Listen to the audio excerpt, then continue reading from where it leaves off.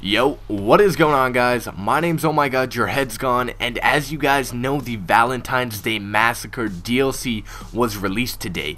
But with that DLC, there was actually a massive patch release. So patch 1.10 or 1.10 is now officially out, and I'm going to link you to something down below in the description where you can check out every single patch note if you want more details on the Rockstar website. But I literally couldn't even cover it all in this video because so many things were patched. Literally pages and pages of things were patched. So I'm going to be going over the main things that were patched or that have been included in this update. So first off, we have the rat loader vehicle. When there was that really kind of big modding vehicle kind of thing going on in Grand Theft Auto 5 Online, a lot of people really liked owning their own personal rat loader vehicle.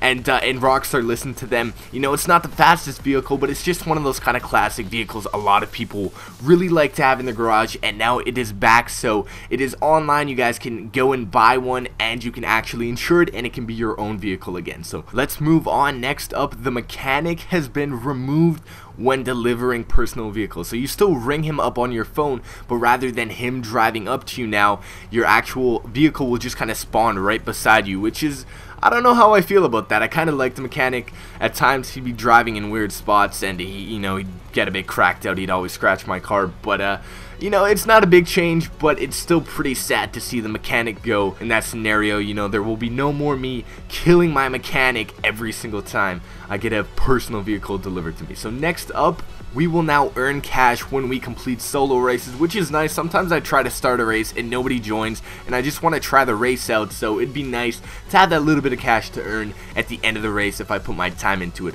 Another thing that was fixed was the bad sport timer. If you guys have ever been stuck in a bad sport lobby and that timer was broken, I know there was one time where I was supposed to be in bad sport for 1 week. It ended up being like 3 weeks. It went from 7 days to 1 day, back to 7, back down to 1, and it was all over the place. So it's going to be really nice that that is now fixed, and hopefully people don't have issues with that anymore. Also, a couple of exploits got patched. So the car duplication vehicle glitches that were still out, those got patched, and then some RP glitches during missions were patched as well, which is a good thing. Another thing that was patched that has been a problem for a while was the cornrow haircut issue, man.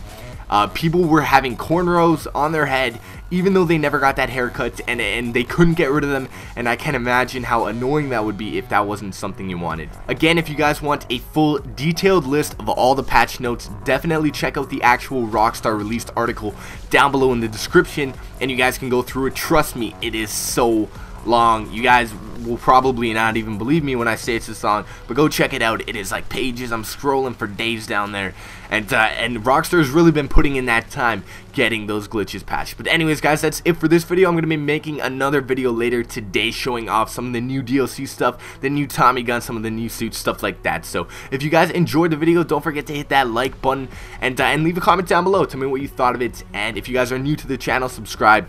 That would be great. Otherwise, thank you guys so much for watching the video. Have a great day. Peace out.